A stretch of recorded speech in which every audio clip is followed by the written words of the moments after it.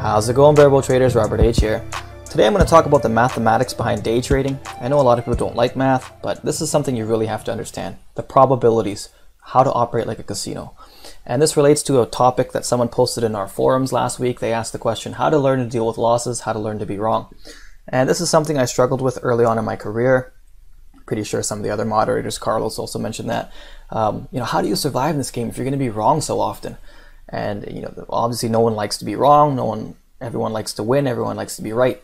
But you have to let that go. You have to check that in at the door when you become a day trader, because we are going to be wrong 30, 40, 50, 60% of the time, depending what your strategies are, how you trade. The moment you learn to accept that fact, that each trade is either going to be a winner or a loser, there's no reason to get emotional over it. It's just one trade out of hundreds or thousands you're going to take in your career, right? The moment you accept that, all the emotions, they are going to dissolve. And the example I used to explain to that person was, okay, let's play a game. Let's play a game where I flip a coin. Each time you're right, you guess the outcome, right? Each time you're right, you get $2. When you're wrong, you pay me $1, right? 50-50. And let's say the first flip, you're wrong. Are you going to get upset over that? Are you going to get mad and frustrated and bent on how that turned out? No, you're not. You're going to say, hurry up and flip the damn coin, Robert. These odds are in my favor. The probabilities are in my favor, right? So that's the way you view it. And that's how Mark Douglas really, he tried to explain that in the book. I think the videos on YouTube are much better at explaining it. It's a probabilities game. You got to think in probabilities and function in probabilities. That's the key. Anyone can think and run these numbers in the spreadsheet. But once you start trading with that mindset, then you're in the zone, right? You don't care about the individual trades. It's just one out of thousands. You just move on to the next trade. There's a setup, take it. There's a setup, good risk to reward, take it. Manage your risk. That's what it comes down to. So that's a long rant. This is an example I put together that kind of quantifies this, of letting your winners run and cutting your losers short. And based on how accurate you are, that's good. That formula is going to look a little bit different, right? So in the previous videos that I've been doing, I've been talking about 1.5 to 1, right? Your winners being 1.5, your losers being -1. So in this example, easy math, 1 hour is $100, your account's 10 grand, you're risking 1% of your account on each trade. This is after 100 trades, what the results are. So first, let's just run through one of these. 40% win rate. If your profit factor is basically your realized risk to reward, is 1.75 to 1, right? So 1.75 for your winners and 1 for your losers. You're right 40 times, you're wrong 60 times. Now your winners is 40 times 175, right? Because that's what you're risking is $100. That's 7 grand. Your losers is 60 times $100 is 6 grand. After 100 trades, you're going to be up $1,000, which is 10%. Right? This is obviously before commissions. So you see how that's 10%. That's not bad for being wrong more than half the time. Let's step it up here. Next example. Say your profit factor is 2, right? 2 to 1. Your winners are 200 on average, and your losers are 100 on average. It doesn't have to be that way. People cut their losers short. You may come up with a long-term average of $75, and then your winners don't have to be 200. They can be 150, right?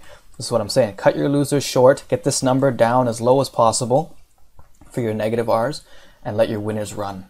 Right? That's what all the pros say. And this is how you quantify that. Let this number become as big as possible, based on how the price action and the trade is working out. So, anyways, back to this example, right? 2 to 1. 40 winners. 60 losers. Your winners is 200 times 40 is 8,000. Your losers are 6,000. The difference is 2 grand. You just returned 20% of your account after 100 trades, right? On a 10K account. Let's get further down here. Look at the 70% accuracy. Your winners can be smaller than your losers, and you're still profitable, right? Look at this. Let's just do this last example. 70%. Your winners only have to be $70, and your losers can be $100. And you're still going to return 20%. Isn't that crazy? So once you accept these numbers, right? Don't get caught up in the day-to-day and the trade-per-trade gyrations and emotions and all this stuff. Just take a trade for what it is, right? We are the house. Our goal is to keep the doors open for as long as possible because the probabilities are in our favor, right? The moment you start getting emotional and losing more than 1 hour per trade, that's like you're at a blackjack table, the max bet's $100, and then the dealer's paying out $200-300 on the losses. The casino would never let that happen. You get fired right away, right? So treat it like that, guys. Fix the R, Don't lose more than 1 R in a trade. It's okay to lose less, right? Cut them short, let your winners run. Okay, that's a very long rant. Let's get to my trade today. I only took 2 trades today. NVDA it wasn't on my watch list for some reason. It was expensive. I thought it was like $200, $300 still, but when I pulled it up, it was only $135. Nothing really to write home about here. I missed the orb because I didn't have it on watch. That was a nice 2-minute orb, big flush. Consolidated. People in the room started taking it long here. Norm, Dima, Alan, William, some other folks. So that's pretty good VWAP reversal type setup, right? New 5-minute high, couldn't make any lows, a new low there. And I got a little bit of FOMO, but I was like, you know, that's not my play. I like to take my reversals after 10:30, the extreme reversals. So I'm just going to sit it out, wait for some sort of pullback. As soon as we established this very bullish candle, I said, okay, we're going to form an uptrend, I think now, right? Wait for a pullback, took it right off the VWAP bounce.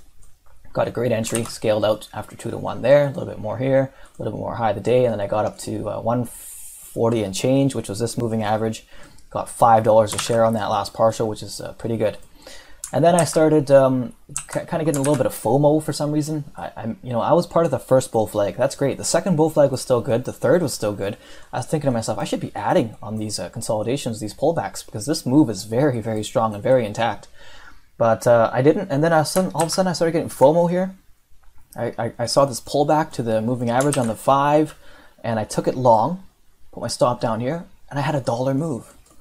And then I told myself, okay, this is a risk-free trade because I got in on a momentum pop, a breakout. If it comes back to my break even, I'm bailing, but I should probably bail after a new 2-minute low.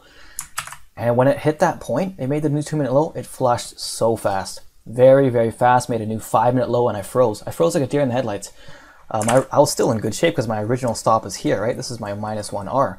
But the chart was telling me this thing's falling apart, right? The 15-minute chart is probably going to break here. And I started changing my mind. It's like, okay, I'll just wait till the original stop. Another part of me said get out at break even. Kind of just really indecisive, and that was a big mistake. I gotta let the emotions get to me a bit here, because the moment you start changing your mind in the middle of a trade, that's a sign that something's gone wrong. You are now into your stress. The stress is overriding the logic, right?